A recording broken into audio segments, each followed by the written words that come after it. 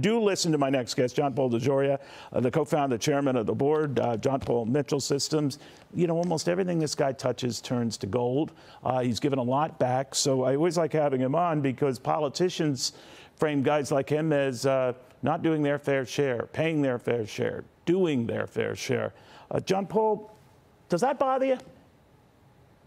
Not whatsoever. Everyone's equal to, let's say, their voice and their opinions and everything that might be out there. But I know what I do, and people that know me know what I do. And if I were to spend, you know, many millions of dollars every year making the world a better place to live, especially my own city here in Austin and the homeless people, a lot of programs we're involved in, the fact that I know I did it makes me happy.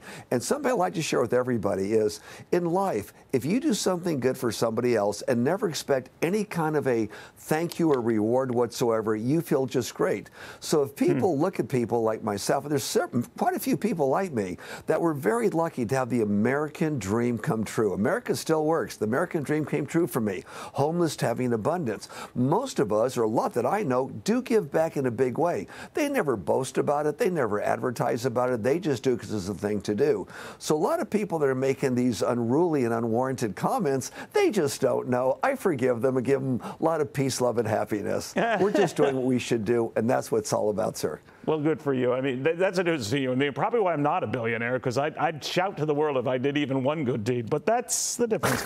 So, John Paul, let me get your sense of this, because the reason why I mention it is the backdrop for all of this, and even with the Inflation Reduction Act and everything that's being pushed right now on Capitol Hill, is more people should kick in to help raise revenues. And invariably what's cited are guys like you or the upper crust of the society to pay more in taxes. I don't know what fair share means these days because it's a moving target. But what do you think of that? Taking yourself out of it, what is fair share for guys like you? Exactly. I think it's very silly for people to go overboard with that. Number one, as a group, we pay the majority of all the taxes in the United States of America. If you look at that 1% of the people, and then the 10%, they pay the majority of all the taxes.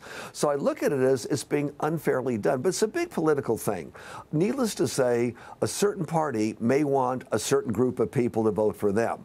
Now, if that group of people, let's say, is less than those that are really had the American dream come true for them in a very big way, not just a regular way, but a very big way, well, why not say, well, they're the bad guys, you're the good guys, I'm 100% for you, so vote for me. So a lot of this is political, but there's a lot of people that can't be fooled anymore. What's happening now is things are opening up, people are seeing the truth.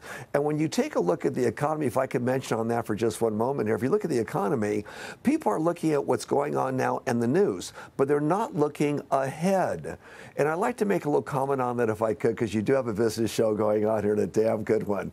It's this. Let's look ahead a little bit. Like, yeah, things are bad now, but what's going to happen in the future? With the exception of the companies that I'm fully involved in physically, I also am involved in starting and financing a lot of other companies. So I try and keep abreast of the future, not just what's happening now, but the future. So I want to give you an example in all your listening audience of the future. I asked some of the experts here in the world, those at Goldman Sachs, okay, where are oil and gas prices going to be in 6 months and in 1 year? Because I'm involved with this company called Just Pure, and is cleaning up all the waste from oil wells being dug and all the water coming out, how to recycle that water, not just waste it. So I'm very familiar with a little bit of the industry, but where's it going to be? And this will stun you. This will be quite amazing for you and your audience. In 6 months from now, they project a barrel of oil to be at $125 a barrel. Wow. 1 year from now, $120 a barrel. So I go out to the experts to get my information, not just what people are trying to sell us. Now, how does this affect business? Paul Mitchell and other things I'm involved in, there are shortages out there. There's no doubt. This is for sure. We are still back ordered. We've been back ordered for quite some time, but we're still back ordered and will remain that way for a little while further to come. When you get back ordered, all of a sudden those that have it raise the price to the manufacturer. When the manufacturer has his price raised because there's a shortage, if you want it, you got to pay a little bit more because this guy will. All of a sudden they have to increase their prices. Now the public gets the same thing. It all trickles back to, well, what costs it all? A big problem in our country is we were totally sufficient when it comes to energy. A lot of hydro hydrocarbons, that energy is used for plastics and other things. And, and that started the roll. And no disrespect to those that want to go green. I want to go green. I wave the green flag, okay?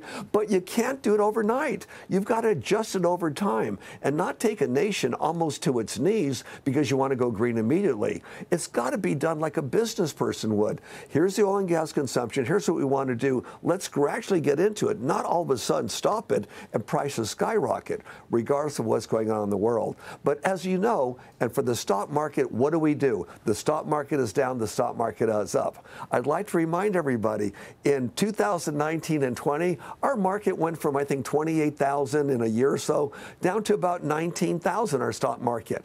But when it came back up again, a year or two later, it came up to 35, 36,000. Very good point. It went above where it was before. So unless you need the money now or in the next 2 years, don't go freaking out when you lose money so you don't want to lose some more. That stock market with darn good stocks always goes cyclical and comes right back again. America still works. Sometimes we got to be a little patient. I'm more worried about what you're saying about John Paul Mitchell products, that they're in short supply. So I'm thinking there are a lot of people who aren't getting shampoo and they're slowly deteriorating. What's going on there? Well, we're very fortunate because my daughter, Michaeline, and Jason are two brilliant young people. They went ahead and foresaw what was going on, so they immediately got more than one person to fill our products to help us out other than just ourselves. So we were able to cut down, believe it or not, about a year and a half ago, a $40 million a month back order, I think down to now we're around $5 million or so. So it's getting better and better and better, But my people are doing whatever's necessary to find these extra sources.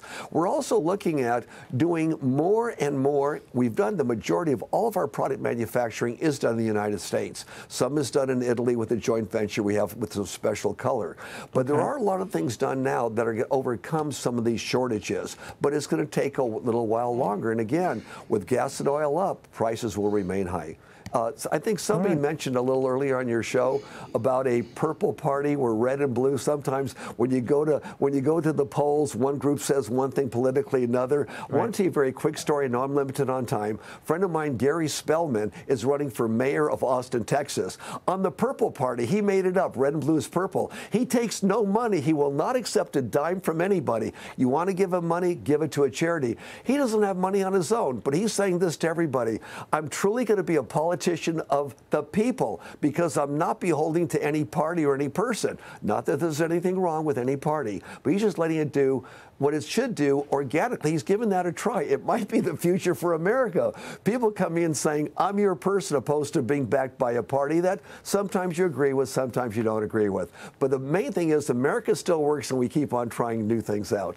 All right. Hope springs eternal, my friend. Thank you very, very much. Have a wonderful weekend. John Paul DeJoria, who, as long as I've known him, before he became a gazillionaire, is the same guy you just heard there. Same guy. They were very insightful.